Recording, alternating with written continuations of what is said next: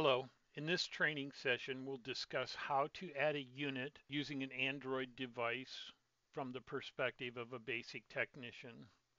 In this illustration, we'll be using this work order here for Hubbard Hall. I'm going to click to enter the work order, click Start Now, and then we'll scroll down to the bottom to Units and just click the Add. This will bring you to the Add Unit where you can enter the unit number, unit type, and any kind of notes that you might need to add, and then click the Save button.